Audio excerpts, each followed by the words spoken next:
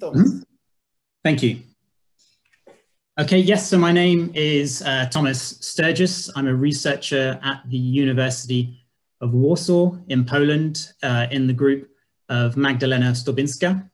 The title of my talk is Topological Polaritons and the Bulk Edge Correspondence. I'm going to be talking about a chain of metallic nanoparticles embedded inside a photonic cavity and looking at how we can tailor the properties, the optical properties, and see some topological transitions in this system by changing the light matter coupling strength. So how do I, let me try and change screen. I can't.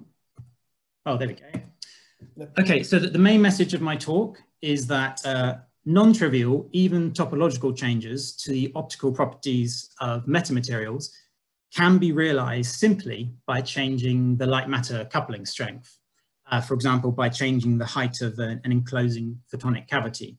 So normally when we think about inducing a topological transition, we change the parameters of the lattice, we change some symmetry of the lattice to get some different topological regime, but also it's actually possible just to induce topological transitions simply by changing the light matter coupling strength. More specifically, this talk is going to discuss a one-dimensional chain of metallic nanoparticles embedded inside a photonic cavity. This chain is dimerized, so there's an alternating spacing, D1, D2, D1, D2, etc. Or in other words, the interaction is alternates from site to site. So this talk will be in two parts. The first part will be without the light matter coupling, and in this case, the system very much is analogous to the Sushrifa-Heeger model. So it's not much more than the SSH model, but just from the perspective of plasmonic chain. Then things get interesting when we introduce strong light matter coupling. So for the case with no light matter coupling, there are plasmonic edge states, there are exponentially localized edge states, and these are in a one-to-one correspondence with a topological index that you can calculate in the bulk, which I'm sure people are familiar with from the SSH model. Then this bulk edge correspondence, this famous bulk edge correspondence, we show that it breaks down in the regime of strong light matter coupling. So, okay, let me jump into it. So here's the model. First of all, like I said, I'm not going to be talking about light matter coupling at this stage. So we have the chain of metallic nanoparticles. In the unit cell, there are two nanoparticles, which we label A and B. Each metallic nanoparticle we model as an oscillating dipole. So the collective charge oscillation we just model as an oscillating dipole. And then the dipole-dipole interactions in the system give rise to collective plasmonic modes that exist across the whole chain. And in the bulk of this system, these collective plasmonic modes are described by this block Hamiltonian that you can see here, which is very much in a one-to-one correspondence with the standard SSH model. There's a simple on-diagonal constant energy shift, omega naught, which is the resonant frequency of these oscillating dipoles.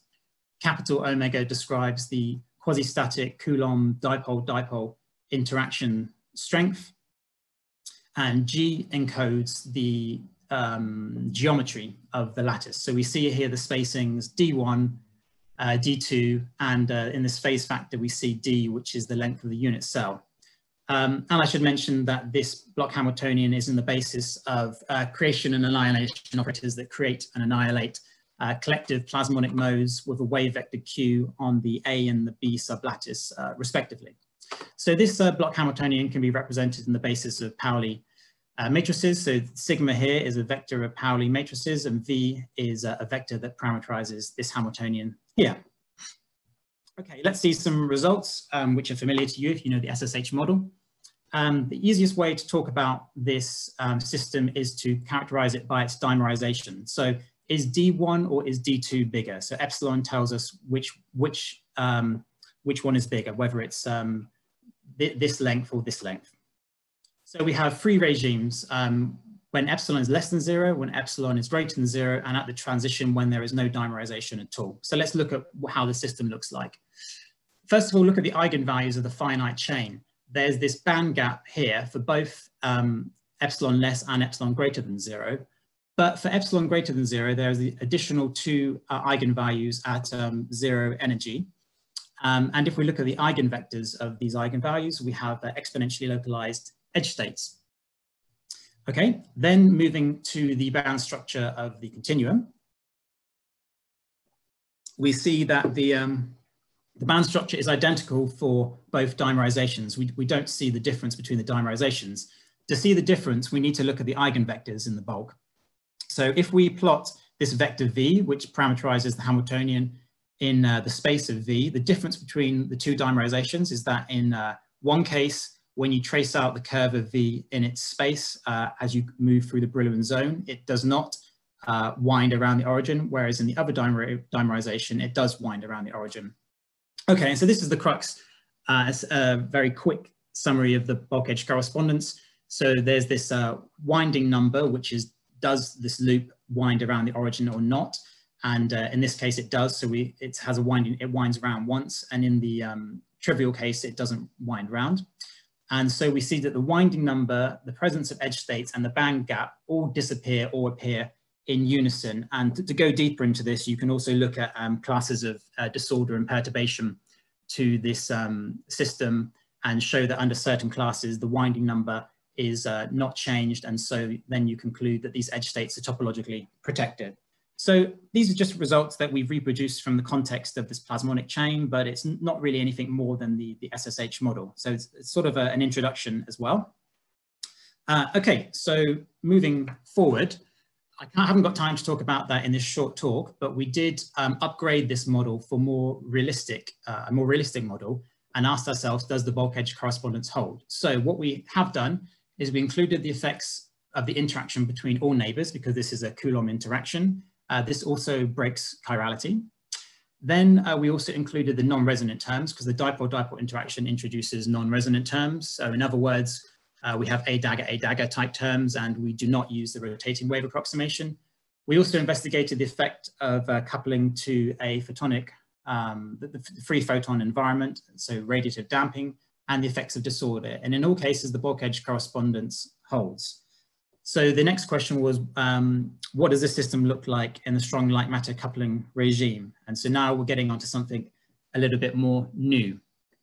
Okay, so now let's introduce the effect of strong light matter coupling. So we place our plasmonic chain, our chain of metallic nanoparticles inside a photonic cavity. And I should say at this point that I'm talking from the perspective of metallic nanoparticles, but this could really model any system where the dominant interactions are dipolar. If you can describe your system with oscillating dipoles, then this will work. So for example, it could also be helical microresonators among many other systems. But let's keep the focus on metallic nanoparticles for clarity.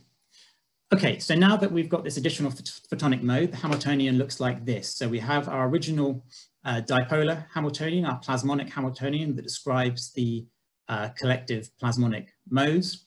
And in addition, now we have a photonic mode. And this photonic mode interacts with the collective plasmonic modes with a strength of xi and with this phase chi. So we can change the light matter interaction strength by changing the size of the photonic cavity and modulate the polaritonic modes in that way.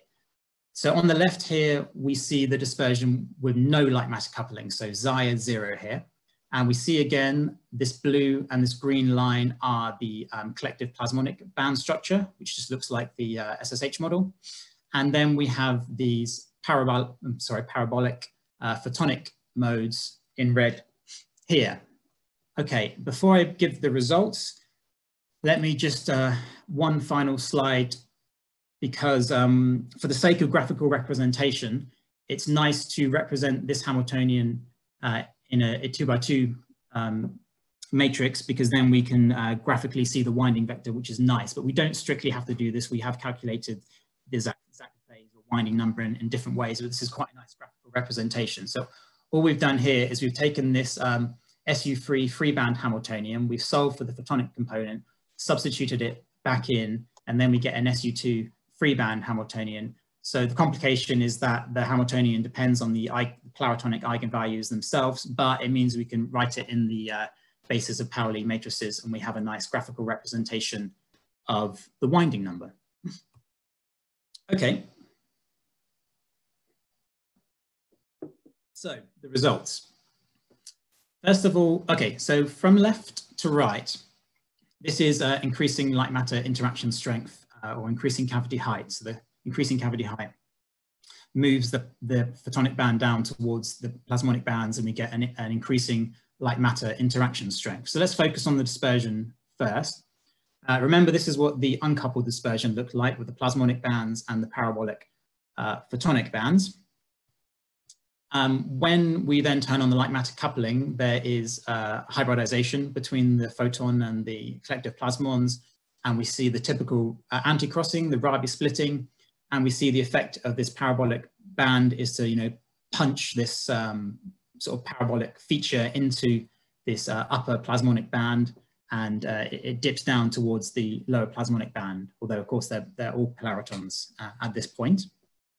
So that's the feature we see of the dispersion. And we also see that at a critical coupling strength, the upper band dips down far enough that we close the band gap here. Okay, now moving our attention to the winding curve. Again, so remember, we can represent the Hamiltonian in the basis of Pauli matrices, and we have this vector here. And then if we plot this vector as we move along the Brillouin zone, we trace out a curve. And we have parameters here such that we're in a non-trivial phase, and the system has edge states without any light matter coupling.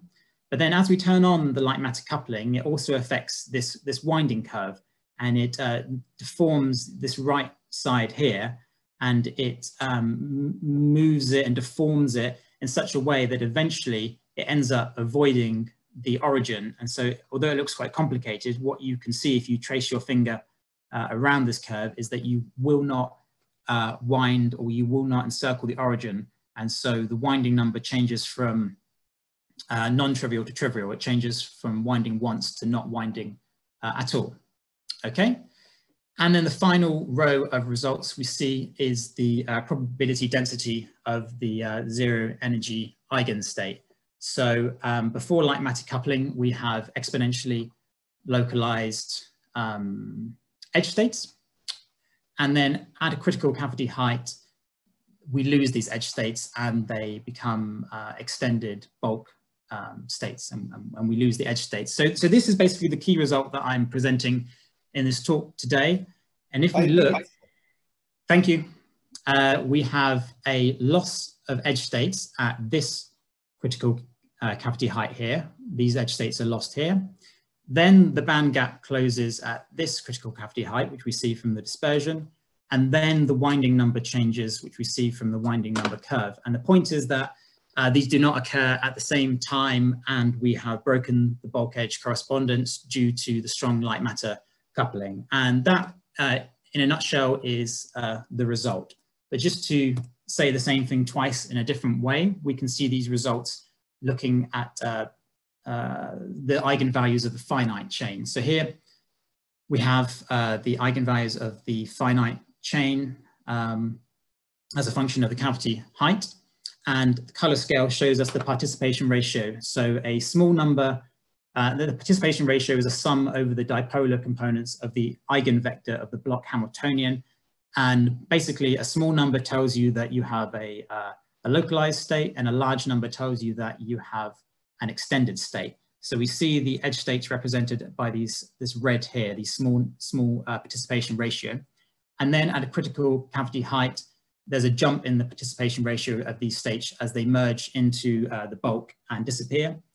And then at another critical cavity height, we see the gap closing. And then, although of course we can't tell from the finite chain because this is from continuum calculation, the Zach phase changes here, which curiously also coincides with when the lowest upper band re-emerges below the lower bands. But anyway, that's not so important. The point again is that the loss of edge states and band gap no longer are synchronized with the winding number.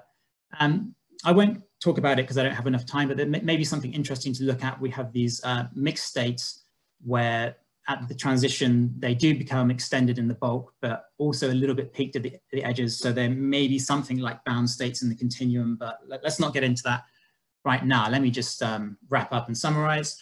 So what we've seen is a topological transition simply by changing the height of a photonic cavity without changing the lattice or the properties of the matter system at all, and a breakdown of the bulk edge correspondence due to strong light matter coupling. So I just show this slide here, which shows my collaborators in this work. And if you're interested in reading the manuscript, you can find it online with this title, Topological Phases of Polaritons in a Cavity Waveguide. And yeah, I thank you for your attention, and I'll take some questions. Thanks. Thanks a lot, Thomas, for the great talk. So is already one question by Guillaume. Guillaume, please.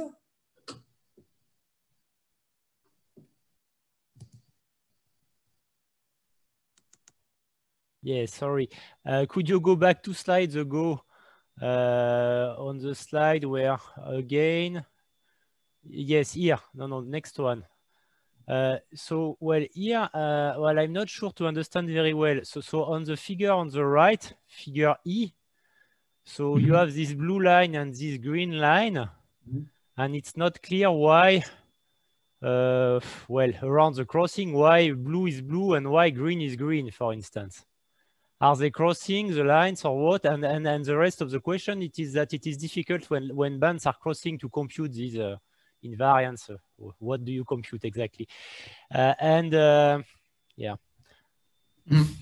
I think if I remember correctly, maybe the blue line should continue because you, let me think about this. I think you have, well, no, I think there is like a very, very small anti-crossing here. So that you have like a brighter and a darker mode because you have 2 modes, which are this sort of the in-phase and out-of-phase modes. And so the in-phase mode is bright and strongly couples to light, and the out-of-phase mode is dark and weakly couples to light. And so the lower band is the darker mode, so you don't really see it affected at all until this point here, where there is a very, very small anti-crossing between this upper and lower band. So I think that's what's going on there. Because it's really a crucial point, yes. When you compute, to be sure that you are along the, okay. Okay, you are counting and integrating your phase, but where to integrate when it is crossing, it's a key point. Which is probably, which can change completely the result, in fact. Yeah, I mean, we've also tested this for when you introduce like all the non-resonant terms, and you calculate it instead of just, we don't just trace out the winding curve. We calculate the Zach phase from the non-resonant Hamiltonian, which then sort of upgrades it to like a 6x6 and calculate the Zach phase in this way, and it seems robust. Okay. Okay. Thanks a lot. Other questions? So I have myself a curiosity. So you chose to work with a model where each unit cell contains 2 matter oscillators and 1 photonic mode. So this looks a bit strange because you are using 2 different lattice configurations for light and for matter. So why did you make this choice? So, well, in the continuum results, you just have 1 photonic mode which globally couples to all of the nanoparticle sites. So it's like a global coupling, and then it's basically the sort of same situation for the finite chain. You just have a sequence of because when you have the finite chain, you have the cavity in a box, and the photonic modes are quantized, and then you just include all of those different quantized modes. Yeah, yeah. No, in the sense that using this choice, if you look at the light-matter interaction, basically the interaction between the 2 sides to the common mode is a sort of constant. Is the same. Yeah. Always. So if you instead had the photonic mode with some spatial structure which is flexible enough to couple in a different way to the different nanoparticles in each unit cell, I think that you would have one more degree of freedom and perhaps some different results. Yeah, yeah. I mean, yeah. Why not? So maybe including, But my feeling is that the physics should leave this flexibility. Yeah. You could have a photonic modulation of the photonic component to introduce different couplings across the chain, and yeah, I'm sure that would be interesting. So, but in the sense, if your model was to be applied to existing systems of SSH in strong coupling, like the ones by Alberto, Jacqueline, and their group, I think then the physics would be a bit different. I think it's a bit different when you get into sort of exciton polaritons, because the exciton polaritons, well, they're already sort of strongly light matter coupled. Whereas here you have a chain of these sort of SSH results that's just in the dipolar, and then the light matter coupling is sort of this global thing that couples to the collective modes. Whereas in the exciton polaritons, this coupling can also come from the photonic component. So it's just a different story. Okay, I see. It's somewhat, but I'm sure there's some interesting things, analogs between the two. Good. So thanks, Thomas. Other questions? So if not, I think we have completed our session. We can thank Thomas and all other speakers of the session. And I can leave